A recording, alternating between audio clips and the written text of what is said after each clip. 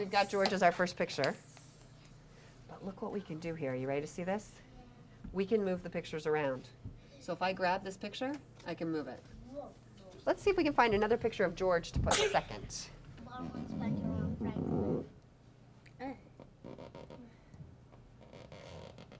not moving as easily as you'd hoped, huh? Oh, there you got it second. Nicely done. We've got George and George with his family, and then we've got Ben. So where's another? That's Benjamin Franklin writing, and that's Benjamin writing the Declaration of Independence, and that's at the library. Need is battles. Okay, can you move it to be next? All right, thanks. Now here's my next question for you. Now we have this picture of George as president, this picture of George with his family, and this picture of George as battles. Do we want them in that order, or do we want to change that? Angie, what are you thinking? We should put the battle first. Why? He battled first before he was president. Okay, come up and move the battles. Can you drag it over? All right, thanks. We've got the kite, we've got the library, we've got him writing, and we've got the Declaration of Independence. What do you think we should do with those? Dalal, what are you thinking? Declaration of Independence first. Why? Because I think he did it first. Okay. We're not real sure about the order of his things as much, are we? No. Do you think that was a really important thing he did? Yeah. Come move it. So it's kind of a neat thing to put after George. You can move it right up there, sweet girl.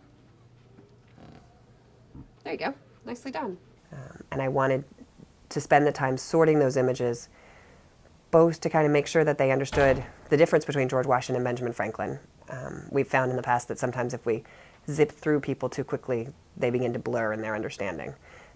So hopefully the sorting of them helps them keep straight who did what and what they were involved in. All right, in just a minute, I'm going to send a few of you off to record your thoughts. And you can record on whichever picture you want. If you want to do a picture of George Washington or a picture of Benjamin Franklin, you're going to go and record. Just a second. Remember when you do, let's look at it for a second. Remember how we comment? And don't forget, what am I going to tell you not to forget?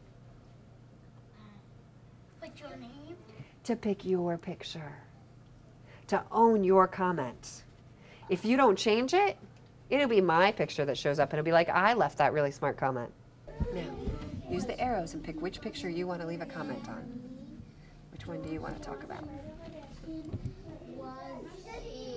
Benjamin Franklin at the library, or with the kite?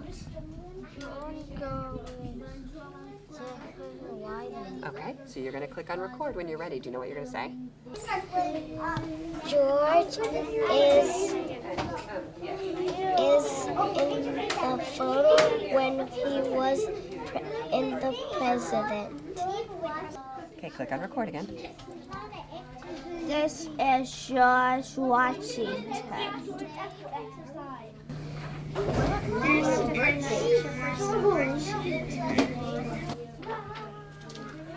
Like it.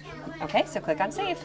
Benjamin Franklin was Right over here, my friend. independence with other Have you been on a computer? guys because England was treating us very badly, and we did not want to be part of their country anymore. So that's why we wrote their independence.